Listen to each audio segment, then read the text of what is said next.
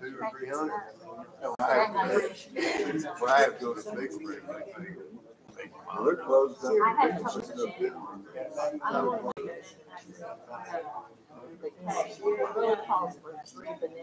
In fact, I gotta go up there. When I go out here to research, you're not retired. I gotta go over to Big Springs, 24th, because they do my Good evening, everybody. How are y'all doing tonight? Good. Good to see y'all. Glad you're here. Thought we'd open with a scripture. This is just one of the scriptures that's been on my heart lately. I shared it with the men at Men's Coffee. Psalm 95. It says, "Oh, come, let us sing for joy to the Lord. Let us shout joyfully to the rock of our salvation. Let us come before his presence with thanksgiving. Let us shout joyfully to him with psalms. For the Lord is a great God and a great King above all gods, in whose hand are the depths of the earth. The peaks of the mountains are his also. The sea is his, for it was he who made it. His hands formed the dry land. Come, let us worship and bow down. Let us kneel before the Lord, our Maker, for he is our God, and we're the people of his pasture and the sheep of his hand. Today, if you would hear his voice, do not harden your hearts, as at Meribah, as in the day of Massah in the wilderness, when your fathers tested me. They tried me, though they had not seen my work. For 40 years I loathed that generation, and said, they are a people who err in their heart, and they do not know my ways. Therefore, I swore in my anger, truly, they shall not enter into my rest." So he's basically saying, don't be like them. Learn from their mistakes and come and worship me and know who I am. Amen? Amen. Good start. So it says to come and worship and bow down. And our first two songs come straight out of that line.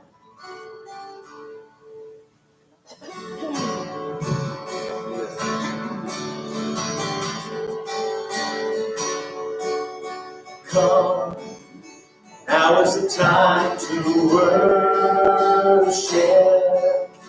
Come, now is the time to give your heart, and come, just as you are to worship.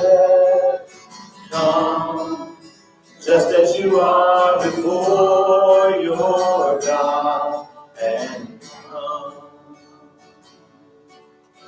One day every tongue will confess you are God. One day every knee will bow. Still the greatest treasure remains for those who gladly choose you now. Oh, one day every tongue will confess you are God. One day every knee will bow. Still the greatest treasure remains for those who gladly choose you now. Oh, come. Now is the time to worship. Come. Now is the time to give your heart, and come, just as you are to worship. Come, just as you are before your God, and come. Oh, come, yeah, come. Come, let us worship and bow down. Let us kneel before the Lord our God, our Maker. Oh, come, let us worship and bow down. Let us kneel before the Lord our God, our Maker. For he is our God, and we are the people of his pasture, and the sheep of his hand, just the sheep of his hand. Come, let us worship and bow down. Let us kneel before the Lord our God, our Maker. Oh, come, let us worship and bow down. Let us kneel before the Lord our God, our Maker. For he is our God, and we are the people of his pasture, and the sheep of his hand, just the sheep of his hand. We're the sheep of his hand, just the sheep of his hand.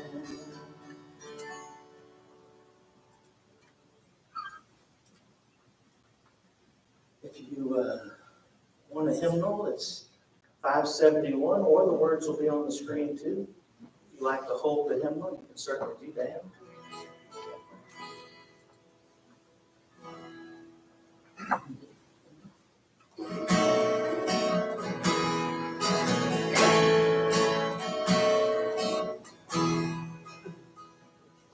When we walk with the Lord in the light of his word, what a glory he sheds on our way.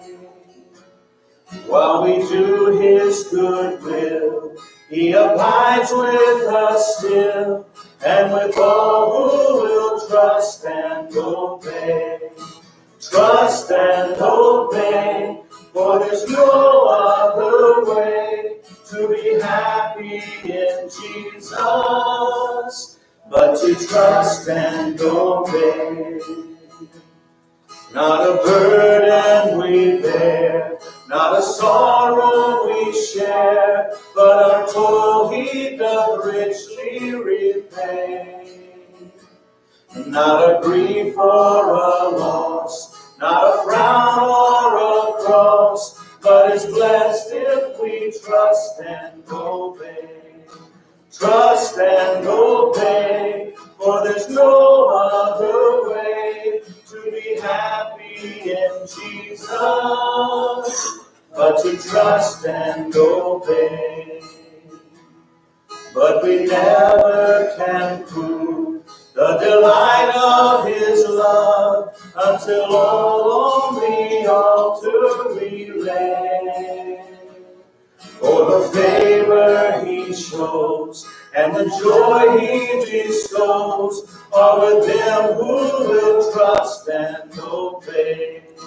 Trust and obey, for there's no other way to be happy in Jesus, but to trust and obey. Then in fellowship sweet, we will sit at his feet, or will walk by his side in the way. What he says we will do, where he sends we will go. Never fear, only trust and obey. Trust and obey, for there's no other way to be happy in Jesus, but to trust and obey.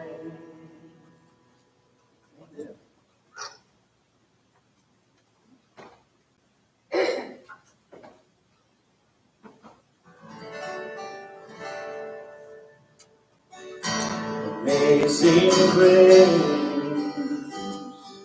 how sweet the sound. Amazing amazing love now flowing down from hands and feet that were nailed to the tree. Your grace flows down and covers me. Covers me.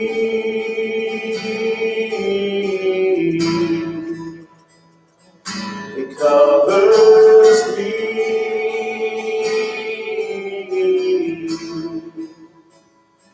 It covers me.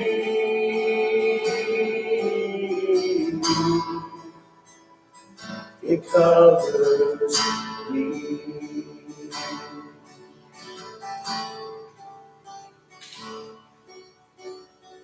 Amazing grace, how sweet the sound.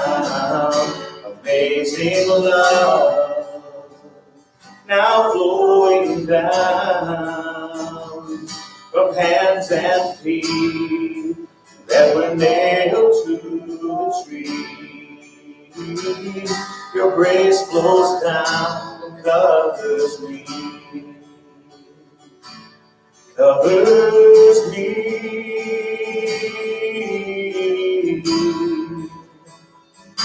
Covers me.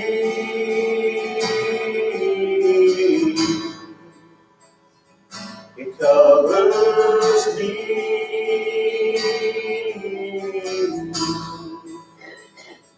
It covers me.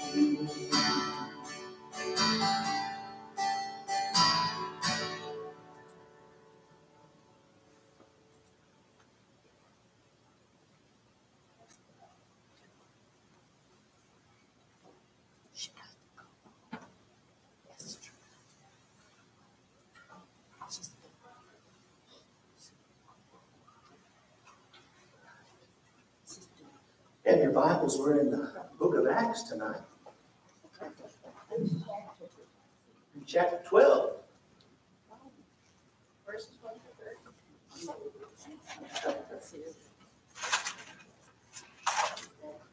A couple of quick announcements for you. Of course, we're having a volunteer recognition on Sunday, and we're going to have a dinner in the evening, trying to be a blessing to the ladies and not mess up the kitchen too much. So the men have spoken a little bit. They've decided to do some hamburgers and hot dogs, try to keep the kitchen clean. And then also they'll do some sides. So if you want to help bring some of those, either bring a nice cold watermelon, or if you want to bring mac and cheese to go with that, men, or a potato salad to go with that, or something like that. Now, don't make your wife cook it. You know, come on, be nice, right? Or if you want to bring some potato chips or something, but we'll do hamburgers, hot dogs with some sides for Sunday night's dinner. Any questions about that? Is it next weekend? No, it's this Sunday. This Sunday? It is. Oh. It's. Does that mean I don't have to cook? It means you don't have to cook Sunday night. Oh. That's all. Oh. I would never say something like that because I know Sid enjoys your cooking, so I'm not going to. You should cook for Sid, right? Amen. Amen. I like Amen that. from the sea. So, so this Sunday, which is also our regular business meeting Sunday, so we normally do the family dinner. We're going to do the same type of a thing, except it'll be volunteer recognition, try to love on our ladies, not have them have to serve on us and all that kind of stuff. So the men will serve. It'll be good. Amen. Any questions about that? And dessert. Should always be some dessert, right? So Does that mean the men's making the dessert? if we wanted to pull out the stops, maybe they know how to make homemade ice cream or something. I don't know, but we'll see. Or maybe they can go to the store and buy some ice cream. I don't know. Or maybe watermelon is the dessert. I'm not sure, but we'll see what we can do. So Sid, make a shopping list. Good stuff. Amen. Hallelujah. Okay. Some of these men were engaged in a pie and pastry Oh, operation. really? And I'll tell you that that's broken at the best and possible. All right. And you're sure he made it, huh? Yes, he does make them. Okay, amen. Hallelujah. That's good stuff. Praise the Lord. As we get started tonight, of course, it is September the 11th, and so I wanted to be mindful that we would pause and just spend a little time in prayer, and we might even tell some of those stories about where you were. It's one of those days you'll never forget. You'll never forget where you were. And so we want to be mindful of the fact that not only did people lose their lives who were in the towers, but obviously our first responders that ran toward the danger, many of them lost their lives or developed health problems later as a result of that. We also don't want to forget that the very next day, people were signing up to go serve in the military. They didn't know necessarily where we were going, but they knew that we would be going soon. And so they were ready and signed up and were ready to go. And of course, we want to be mindful of all those that gave their life in that way. So, but never forget. That's right. We were singing Amazing Grace and God Bless America on the Capitol steps, and everybody found their Bible, and it lasted, a couple months, and then all of a sudden it dissipated. So, I remember where I was. I was the headmaster of a Christian school in Houston, Texas. And I was already at work and receiving kids, and the first bell hadn't rung yet. We weren't in session yet. It was still early. And I remember getting a phone call, and Dawn called and said, do you have the TV on? I said, well, that's not my usual. I'm trying to get school started here. So no, I don't have the TV.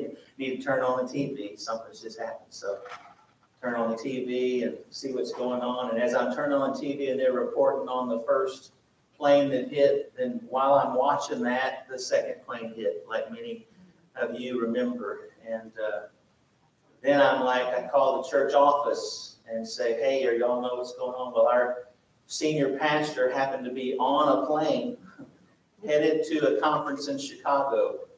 And one of our head associates and the two of them were flying, and they obviously were immediately grounded, didn't get to their destination, and then they had to try to find a rental car to get back to Houston. And so, of course, everybody has a story. My day was filled with making sure children were protected, making sure children got connected with their parents, got home safely, lots of prayer that day, making sure that our church as a whole was well cared for. One of the things, in addition to the fact that I knew God was obviously in charge, sure didn't hurt to have fighter pilots flying over Houston like that. And so I was like, oh, okay, it's one of those days. So that may not have been happening here. I'm not sure. I wasn't here. But for me in Houston, we had fighter jets flying over the city pretty quick. And I was like, okay, I feel safe. They're looking out for us. They're watching out for us. But it was quite a day. It's a day where we stopped our regular schedule. And so sometimes after 18 years have passed, we don't pause as much as we should. And so I don't just want to remember the lives that were given, though that's important. I want to remember how good our God is and how he watched over us and he cared for us. And even with those who maybe went through a whole lot more trauma than we did, he was still faithful every step of the way. And so I want to be mindful of that. Anyone else want to just share? Do you have something you want to say? My granddaughter, who was only about 2.5, her babysitter lived where she heard the plane from Stewart Field all the time. And she remembers that day because it was the day the planes didn't fly. How about that? And she was only maybe 2.5. Right. The day planes didn't fly. She was so used to hearing that from church. Right. They made a big impression on her. Sure. That was the day the planes didn't fly. Yeah. Dawn's sister was in New York, and so I can remember we were trying to find her and make sure she was safe. And, I'm sure y'all have stories like that too. Yes, sir. I was in Houston. Yeah. Also, We were hanging out together, didn't we? working in Houston, and I've been working on paperwork in my travel trailer. I didn't have TV on to take up his main office. So I started driving over the main office, and I know it's always fighting. That changed your day. Oh, and I wonder what they're doing. Yeah. And our office was right next to the airfield where they took off in. When I got there, man, they were just, Yep, I walked in, I couldn't find anybody in the office to turn in my paperwork. that's right. Something was going on. So I walked around to where our meeting room was, at TV. That's the first I knew of it. And I got there about, I've been in the office there watching TV just a few minutes when the second jet hit the other tower. It was the day that nobody did anything. Hopefully you prayed. That's what we did. We prayed, right? But we didn't do any work that day. We kept in touch with them. Yeah. Hopefully people try to connect with God and ask Him, right? What was up? Anyone else want to share before we get into our Bible study or before we pray? I was a sophomore in college, trying to get ready for class, and my roommate burst in through, and she's like, "Did you hear what happened at the first tower?" I was like, "No, the TV wasn't on, you know." And I turned on as the second plane hit, and we were supposed to go have band practice out at the old San Angelo Stadium, and there was not a dry eye during that band practice. And if I remember correctly, the plane that hit in Pennsylvania was really close to where Rita's brother lived at the time, so it was almost in their backyard.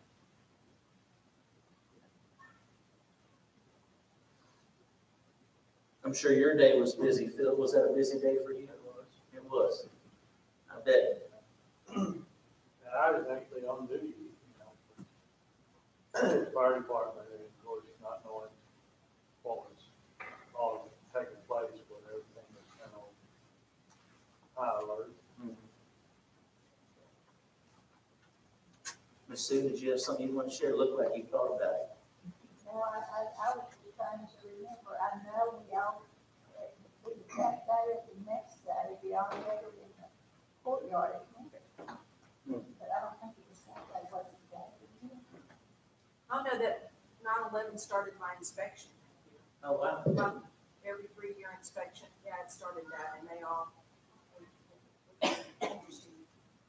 But they were all glad all the surveyors that came were glad they were here, because it was a faith-based organization, and we did stop to pray and do those kinds of things, and they said they felt very good that they were in a place that was looking towards God. Amen. James, you had something you want to share? Yeah, when I first went in the Army, in boot camp, they took us in for these educational series, and theater, and all the doors were shut. It was pretty dark. Somebody was speaking and all this stuff. This guy butts into what's going on, comes up there and says, "Excuse me, I have to announce this message. We are now at war with the Soviet Union. All people be aware that we're preparing for war. And we've been isolated from all kinds of news, all kinds of everything. Everybody was just total shock and awe. I mean, it was total shock. And then, after that was said and done, the response of the guy could, this could actually happen at any time, and we need to be ready. Right. And everybody wanted to shoot the guy. I bet they did. That kind of They want to take care of him. on. So when that announcement came out about what was happening, I was driving. I thought, is this going to be a bigger thing? Is this finally going to be all the people that complained about all the wars we were fighting somewhere else? Yada, yada, yada, Is this the yada. one We were that's here? fighting wars and people dying 16,000 miles away. That's okay. Is war coming to the mainland? Right. Finally, are we getting so liberal that we're letting this stuff come over? And then I thought, how much courage when I heard that third plane was heading for the Pentagon. Right.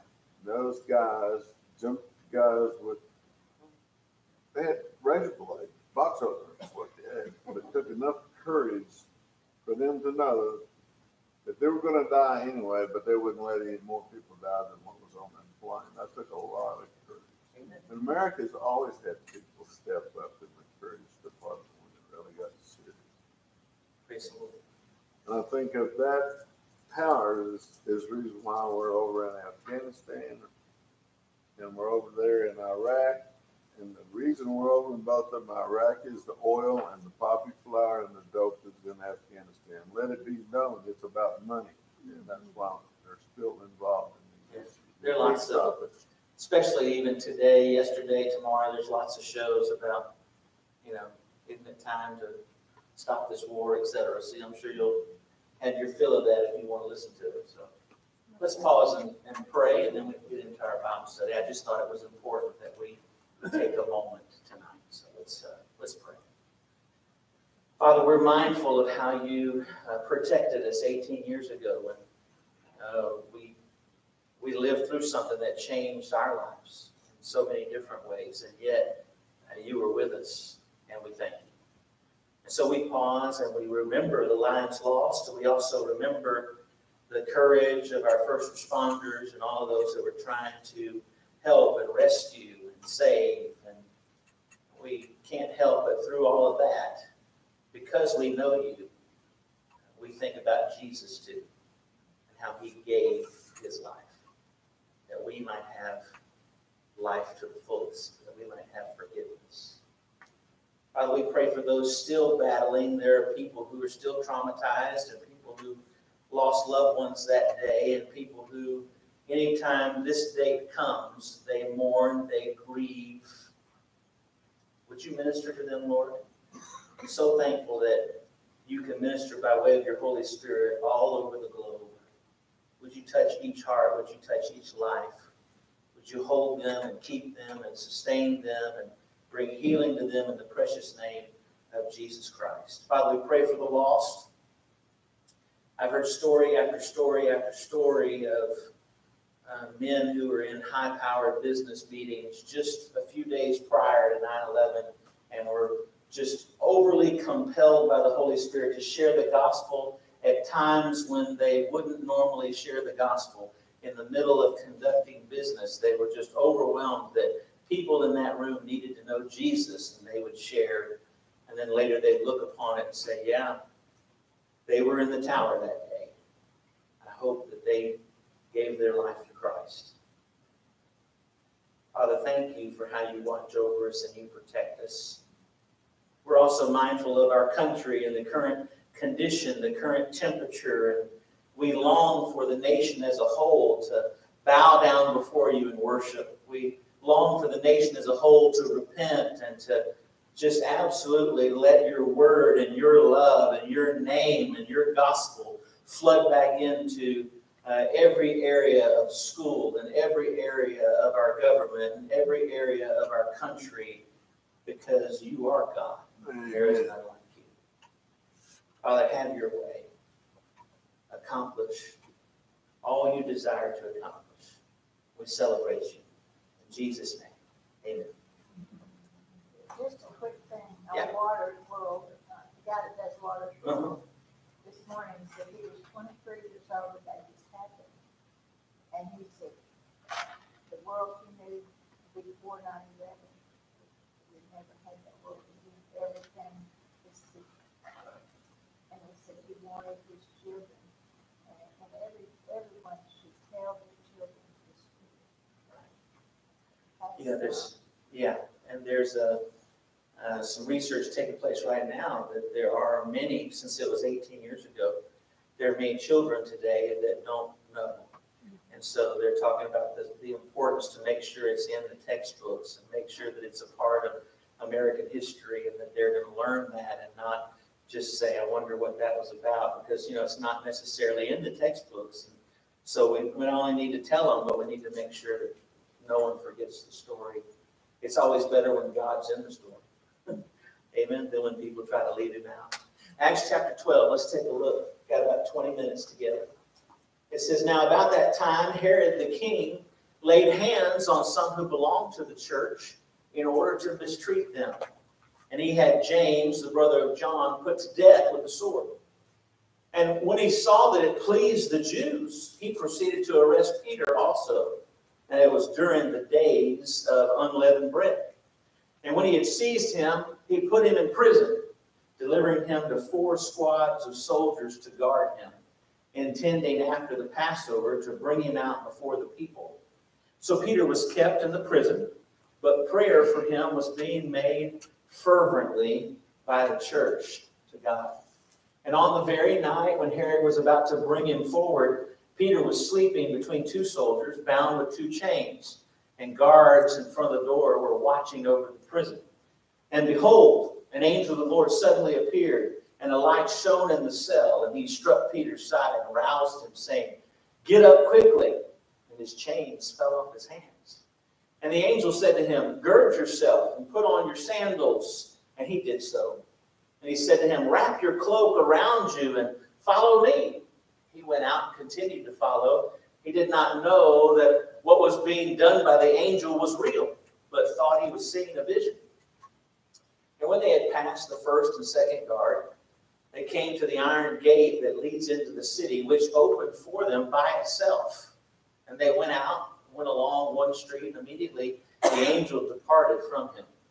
And when Peter came to himself, he said, "Now I know for sure that the Lord has sent forth his angel and rescued me from the hand of Herod and from all that the Jewish people were expecting." And when he realized this, he went to the house of Mary, the mother of John, who is also called Mark, where many were gathered and were praying. And when he knocked at the door of the gate, a servant girl named Rhoda came to answer. And when she recognized Peter's voice, because of her joy, she did not open the gate, but ran in and announced that Peter was standing in front of the gate. And they said to her, "You're out of your mind." But she kept insisting that it was so, and they kept saying, "Oh, it's an angel." But Peter continued knocking. And when they had opened the door, they saw him and were amazed. But motioning to them with his hand to be silent, he described to them how the Lord had led him out of the prison. He said, "Report these things to James and the brethren." And he departed and went to another place. Now when day came, there was no small disturbance among the soldiers as to what could have become of Peter. When Herod had searched for him and not found him, he examined the guards in order that they be led away to execution. And he went down from Judea to Caesarea and was spending time there. He was very angry with the people of Tyre and Sidon. And with one accord they came to him, having won over Blastus, the king's chamberlain. They were asking for peace because their country was fed by the king's country. And on an appointed day, Herod, having put on his royal apparel, took his seat on the rostrum and began delivering an address to them. The people kept crying out, "The voice of God and not of man! The voice of God and not of man!" And immediately an angel of the Lord struck him because he did not give glory to God. He was eaten by worms and died. But the word of the Lord continued to grow and to be multiplied. And Barnabas and Saul returned to Jerusalem when they had fulfilled their mission, taking along with them John, who is also called Mark. Amen. So though many have tried, it's really silly to fight against God. Think about it. Kind of a losing battle, isn't it? So here's a short reminder of those who have tried, just pulling some out. By the way, the list is long, so it's extensive. Hopefully we're not on the list. Hopefully you have stopped fighting against God. Amen? So here's just some, just through history, who were adamant. The German philosopher Friedrich Nietzsche despised Christianity, and he called it the religion of the weak. Fighting God eventually pushed him over the brink. He spent the last several years of his life insane.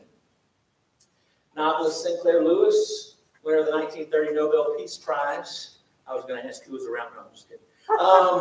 For literature, also thought he could fight God. His novel Elmer Gantry mocked Christianity. Its lead character was an evangelist who was also an alcoholic and an unceasing fornicator. Lewis's fight against God cost him his sobriety. He died a hopeless drunk. Another Nobel Peace Prize winner author, Ernest Hemingway, considered himself living proof that one could successfully fight God. He boasted of fighting in revolutions and sweeping women off their feet and leading a life of sin without any consequences. Anybody remember how he died? His sins eventually found him out. He put a shotgun to his head, killed himself. Fighting against God cost him his life. Let's see what the scriptures have to say concerning the issue. We see evidences. It says there's no wisdom and no understanding, no counsel against the Lord, right? It's His. He's the one who knows what's true, what's right, what's good. Who are we to think that we know something better? Isaiah says, behold, the nations are like a drop from a bucket, regarded as a speck of dust on the scales. All the nations are as nothing before him. They're regarded by him as less than nothing and meaningless. Of course, we also know He is the one, God is the one who allows there to be kings and governors and leaders. He puts them in place. He allows them that privilege. In the Bible, we can see that there are all kinds of kings and pharaohs who tried to fight against God and they lost. We remember the plagues of the Exodus, right? Pharaoh's army drowning in the sea. We remember names in the wilderness like the king of Sihon and Og and Balak and many others. Even people within God's very own kingdom tried to fight against him, right? And failed. So many of the kings of the northern kingdom were fighting against God, right? Various kings from both kingdoms within the nation fought against God. The consequences were devastating for them, for the land, for the people. It wasn't good. In today's passage, we see King Herod Agrippa I fighting against God. It doesn't go well. When will we ever learn? God's way is always the best way. Amen. We should submit to Him and do it His way. Here are 3 really good reasons tonight never to find yourself fighting against God. Number 1, God's power cannot be contested. No one's more powerful than God. Amen. Right? God's punishment cannot be avoided. Right? People think they get away with something. You're not going to get away with it. There's this thing called Judgment Day. Right? God's purpose cannot be frustrated. His purposes will be accomplished. With or without you, you might as well get on board. Right? You might as well be part of the solution instead of part of the pollution. Amen. It's important. So the first one, God's power cannot be contested. We see Peter's in prison, right? The church is praying.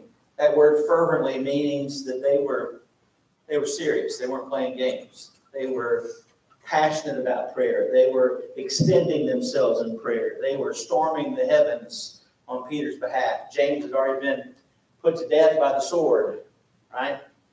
And the plan was to kill Peter. And they're praying, no, Lord. Set him free, Lord. Break the chains, Lord. Open the gates, Lord. Hallelujah, that's good stuff. That very night, Herod was about to bring him forward. Peter was sleeping. We talked about that on Sunday. He was confident in his God. 4 squads of soldiers. There's 4 in each squad, so you have 16 that are guarding him. That's probably enough, right? To keep one man subdued, cared for. Yep. We have people watching him, people watching the prison, people at each one of the gates. Herod thought he had everything under control. Got this. No problem, right? He had Peter right where he wanted him. It's going to work out good, right? He thought when the time was right, I can have Peter killed. I'll go down in history as the king that snuffed out Christianity. We took care of business. He's thinking pretty highly of himself, isn't he? Right? Peter could sleep confidently because he knew Jesus had already promised him a long life. Y'all remember that wonderful story where Jesus shows up and is calling Peter to himself. Peter has already denied Christ, and he's having Peter come to him, and they're having that conversation. Peter, do you love me? Yes, Lord. I love you like a brother. Peter, do you love me? Yes, Lord. He's walking through that concept of feed my sheep, tend my lambs, etc. It's on that very day he told Peter, Peter, you're going to have a nice, long life of ministry. Hallelujah. Peter knew he wasn't dying early, right? Here it is. Truly, truly, I say to you, when you were younger, you used to gird yourself and walk wherever you wish, Peter. But when you grow old, you're going to stretch out your hand. Someone else is going to gird you, bring you where you do not wish to go. We're going over here, Peter. Come with us, right? Promised him a long life. People who trust God's promises and take him at his word, they usually sleep pretty good. Peter's like, God's got this. I don't know how he's going to do it yet, but he's got it. I can sleep tonight. Another reason why Peter could make the following statement in 1 Peter 5, because of his confidence in the Lord, because of his holding fast to his promises, he could say things like this: humble yourself under the mighty hand of God, that he might exalt you at the proper time. Cast your anxiety upon him, because he cares for you. He could make statements like that because he was confident in the promises of his God and in the power of his God. So to get back to our main text, the angel of the Lord appears, the light shines in the cell. Peter has to be woken up pretty vigorously, right? We see this word that he's roused, he's struck in the side there. It's time to get up. Get up quickly. Chains fall off of his hands, and it's like Peter needs help. He's still not fully awake, so the angel's having to give him instructions. Gird yourself. Oh, okay. Put your sandals on. Oh, where are those sandals? Okay, I'm finding those sandals, right? Wrap your cloak around you and follow me. We're getting some very specific, the kind you get in the army, right? It's not just go mop the floor. It's go to the closet, get the bucket, get the mop, put some hot water in that, get the soap, put it in there. But you're getting all that. The angel's leading him through each step, right? Goes out to follow, didn't realize it was really happening, thought it was a vision. Passed by the first guard, second guard, the iron gate just starts to open all by itself. He's like, oh my, this is really happening. God has really shown up in power. He knows for sure the Lord rescued him from the hand of Herod. He knows for sure that what the Jews intended to happen isn't going to happen. They're going to be sorely disappointed, right? Pretty exciting stuff. Guess Herod wasn't in charge after all. Thought he was, right? No prison can hold those who God wants free. That's not just physically. That's also spiritually. That's also any bondage of sin, unforgiveness, resentment, anger, hatred, wrath, any of those things that want to hold you in a prison, fear, anything that wants to hold you in a prison because of the power of Almighty God, nothing can hold you. Right?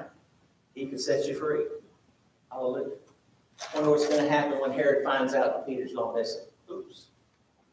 They come. It's no small disturbance. It's a big deal. Soldiers can't find Peter. Peter, where'd he go? Herod comes and searches, can't find him, examines the guards, gives orders for their execution. Couldn't do your job. You had one job.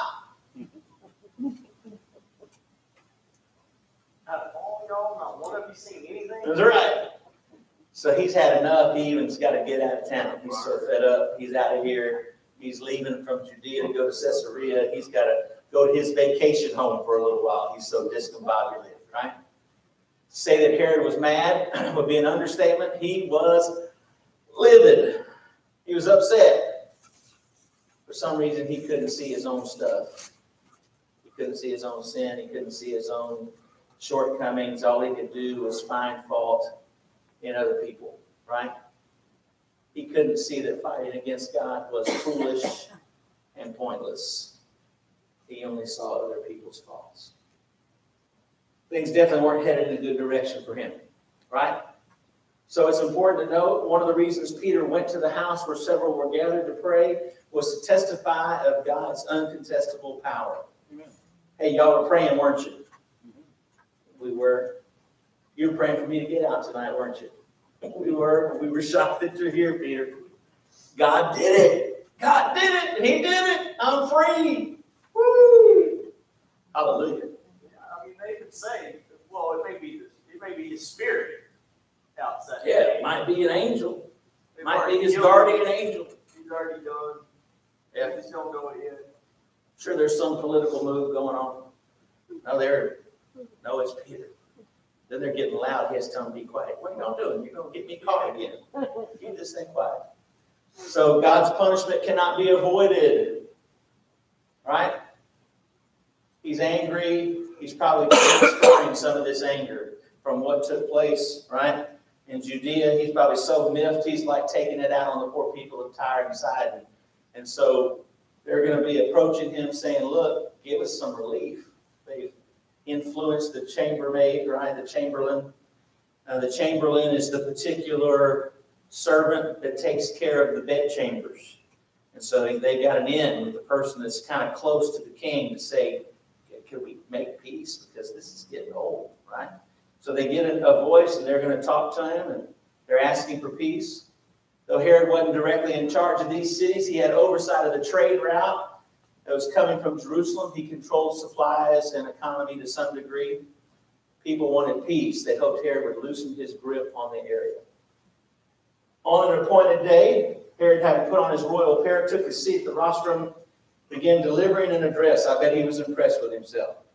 According to the Jewish historian Josephus, the occasion was a feast in honor of the Roman Emperor Claudius. That was the appointed day. We're going to honor Claudius. Josephus adds, Herod wore a garment made wholly of silver, and its brilliance was illuminated by the rays of the morning sun. So he's glowing while he speaks. Overwhelmed by his splendor, the people began to refer to him as a god. People kept crying out, the voice of God, not of man, the voice of God, not of man. He didn't correct them. He was like, yeah, let me hear that a little bit more. Yeah, I like the way that sounds. Uh-oh. It says an angel of the Lord struck him down immediately. He didn't give God the glory. He was eaten by worms and died. According to Josephus, the Jewish historian, Herod lingered on for 5 days in terrible pain. Amid all his pomp and all his majesty, he suffered a horrible and shameful death, eaten by worms. So ended the reign and the life of a man who had dared to touch 2 of God's apostles and fight against God. So we see some of the consequences of unbelief in the book of Romans. You've probably seen these, but in case you were thinking about fighting against God, the wrath of God is revealed from heaven against all ungodliness and unrighteousness of men who suppress the truth and unrighteousness. Because that which is known about God is evident within them. God made it evident to them. Since the creation of the world, his invisible attributes, his eternal power, divine nature, have been clearly seen, being understood through what has been made, so that they are without excuse. Even though they knew God, they did not honor him as God or give thanks, but they became futile in their speculations, and their foolish heart was darkened.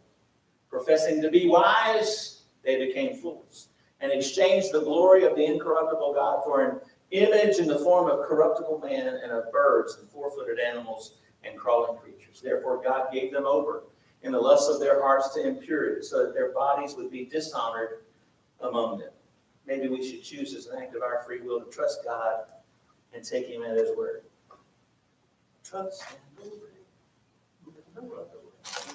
We should believe him, we should obey him, we should experience the fullness of his blessings. So we've looked at his power cannot be contested, his punishment cannot be avoided, and then the last one, his purposes cannot be frustrated. It's just the last 2 verses of the chapter, right? The word of the Lord continued to grow and to be multiplied. I guess Herod's scheme didn't work, right? Barnabas and Saul returned from Jerusalem, where they had fulfilled their mission, taking along with them John, who was also called Mark. Luke keeps us on track with the church's growth by reporting that despite the furious opposition of men, the word of the Lord continued to grow and multiply. Though Herod died, the ministry of Jesus and his church lives on. So let's choose to partner with God instead of fighting against him. Amen. Hallelujah. Any questions on chapter 12? I went a little fast since we spent time talking about September 11th. Questions about chapter 12 and not fighting against God tonight? Going back to Rhoda and Peter, why did the people not go out there for themselves? I mean, they were sit back out and just letting this girl say, well, he's out there. But me being me, I would have gone out there and looked. Right. And eventually they did. It's just, you have a couple things. First of all, she's a servant girl. And so, and they're busy and it's late. They're in the middle of praying. They're still meeting and still gathered. And so they don't really want to be bothered with a knock at the door. And so when the servant girl comes and says it's Peter, they're like, will someone go help her? Because she needs help. Bless her heart. She needs a little help. Someone go help her. So that's kind of the picture that we see there. Of course, there are songs written about it. I think it was Larnell Harris and others that used to sing, Rhoda, open the door. Pretty fun stuff. Anything else about, yes? There's one thing here that didn't fit. Yeah. to me. And looking at it from a human side, it's perfectly logical. With exactly what we would think would happen. But looking at it from God's view of it, you wonder what's going on. In verse 7, it says, he smote Peter on his side and raised him up, saying, arise and go quickly. Why did they have to hurt him? The ego boost. Yeah. God was in charge. Sure. Changed it all. You know, I mean, it looked like God had it under control. Certainly. And so Yeah. it's kind of unlikely they have to hurt him. What's the hurry? Yeah.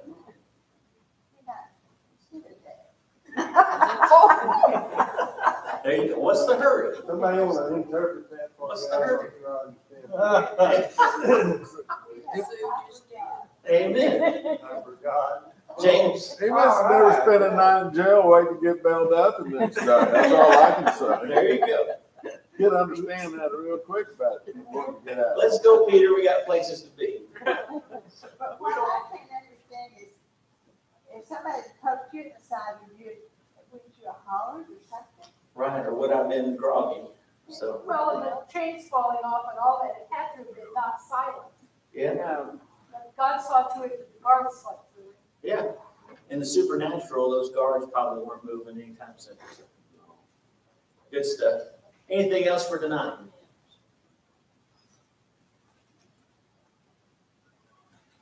Rita just had asked me earlier that Rita Jordan's grandson is getting ready to have back surgery for his spina bifida foot. Uh-huh. And the mother and grandmother would ask for us to put her on the prayer list. And it's something Ryland or Ryle, something like that. Reagan is the last name. Huh? Reagan, yeah. Reagan Smith. R-I-E-A. RIGGA and the surgery specifically. The back surgery for his spina bifida. We're really wanting that we're including else. Isn't Rita's husband having to have sex with him too? That's what I read. That's, Yeah, Lonnie Jordan is supposed to be having some more steps for them. okay. Might be the granddaddy of that. Yeah.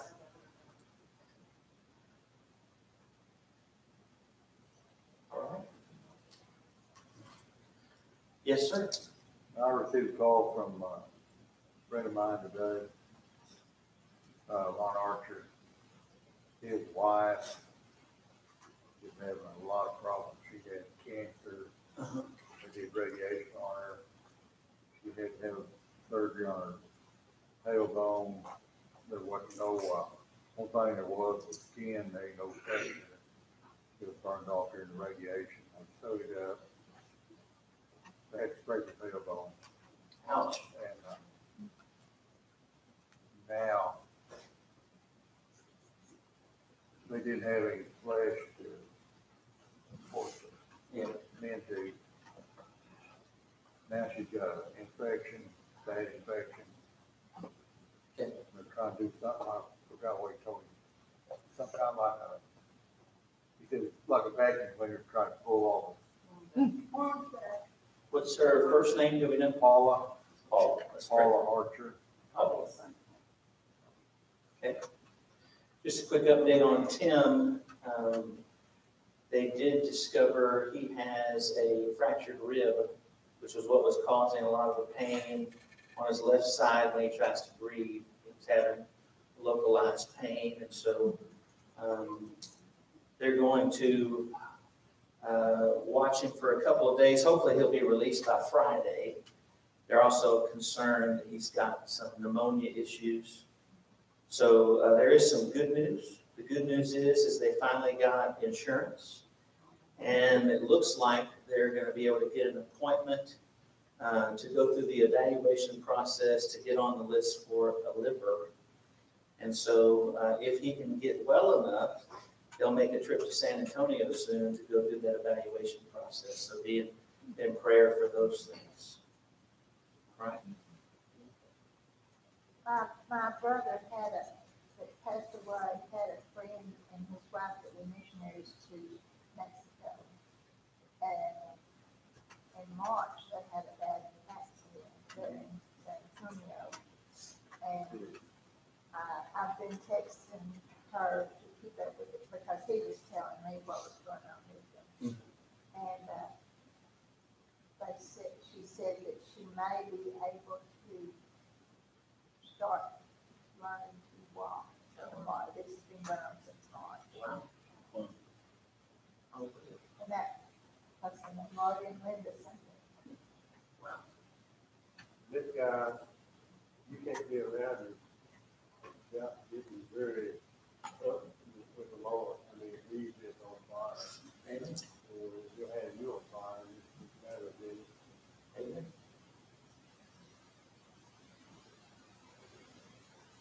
Anything else before we pray?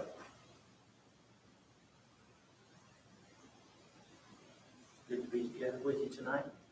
Let's close in prayer.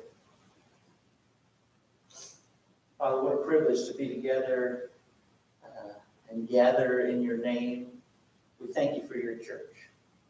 Have your way. Lord, we lift up all of these that have been mentioned with a variety of health issues and needs. Some facing surgery, some recovering, some still having more chemo, more radiation, other treatments ahead of them, some battling infections.